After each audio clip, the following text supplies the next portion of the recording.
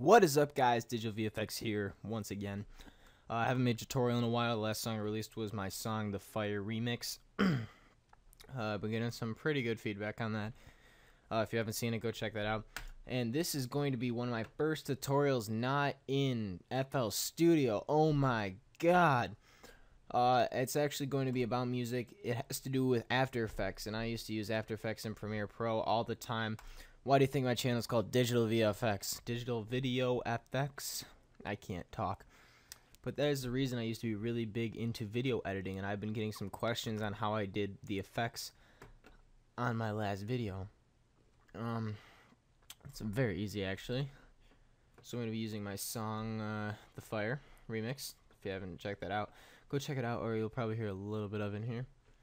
So what I'm going to do is I'm going to grab this, bring it into After Effects, throw it on my composition project, the thingy, Dropbox, you know. Also, you can right click and do import, throw it in there.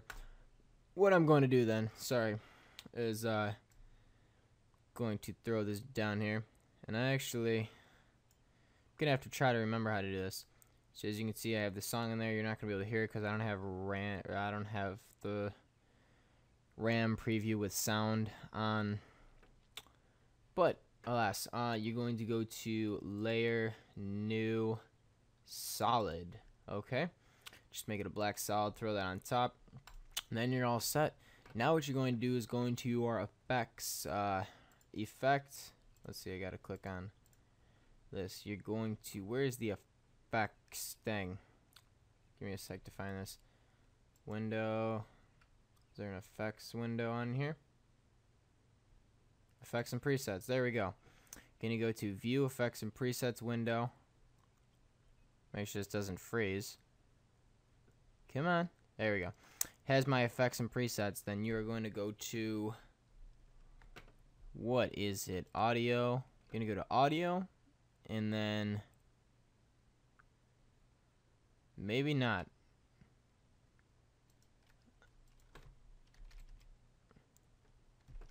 Oh, you're gonna go to Generate, and it's actually called Audio Spectrum.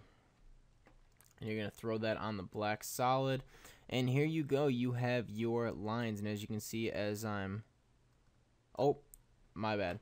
What you have to do is right up here, audio layer, set that to your song. Okay, so once you set your audio layer up here to your song, that links it to your song here. Let me go back to project, and as you can see, as I play, starts playing those. Okay, so that means you know you did it right. And so what you're going to do now is you're going to click the drop to get back here. What you can either select this, but if you accidentally exit this out, oh no, I exited out of that, you can go here into your solid, drop down the effects, double click on audio spectrum, and there are your effects controls. Now let me walk you through what these are. Start frequency is what it starts at the very lowest. As you can see, the very low, when I actually have music, that's where it starts. I just set that, leave that 20 what it was. The end frequency, that's how high it ends. Frequency bands, these are how many of them there are. So you can see they're this is more of an audio wave rather than equalizer lines, and you can put that back to as little as you want, like this.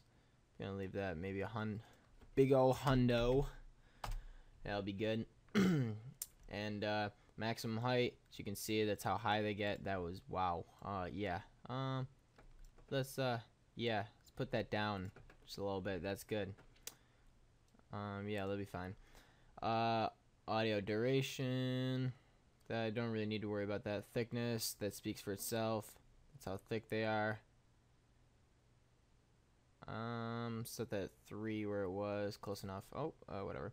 Softness, I think that's the edges, or that might be how like jittery they go. I have no idea, don't really care. Inside color, you could set to anything. Outside color, set to anything, speaks for itself. And then scroll down. right here, side options. This side A is up, side B is down, side A and B is up and down.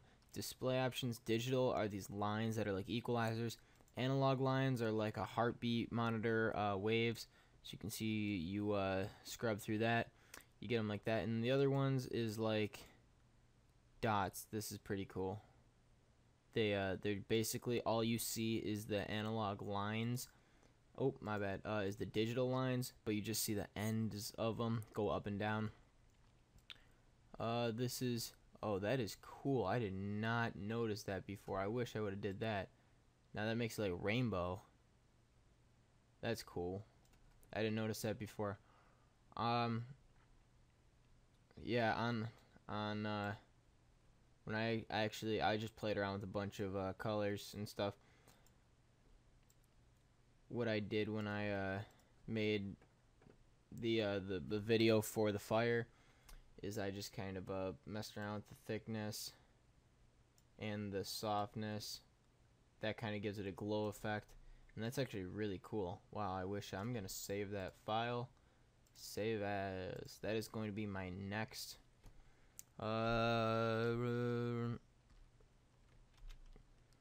music template.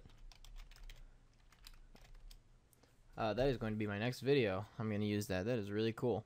And all you could do to do what I did as text, so I do this. Just get the text tool, click down, and there you go. You just slap that text on there. Alright, and that's pretty much it. Then this is what I didn't know how to do at first. To export in After Effects, you're going to, down here next to your project, you'll see the render queue. There's nothing on there. What you're going to do is go to composition. Whoops, I'll have to click on the composition here.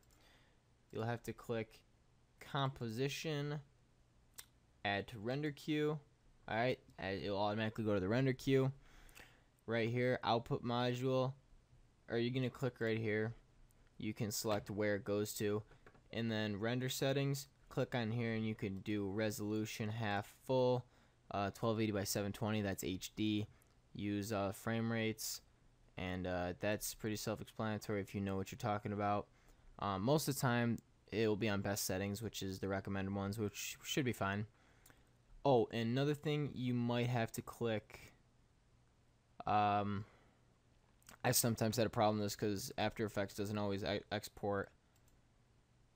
Right here, click output module and audio output. It doesn't automatically do this, so you have to select audio output, and then those are good the way they are, the settings.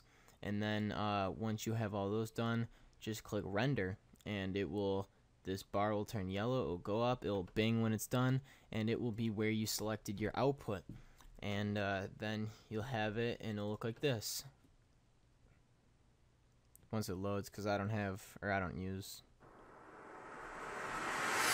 Say goodbye as I'm walking on a wire.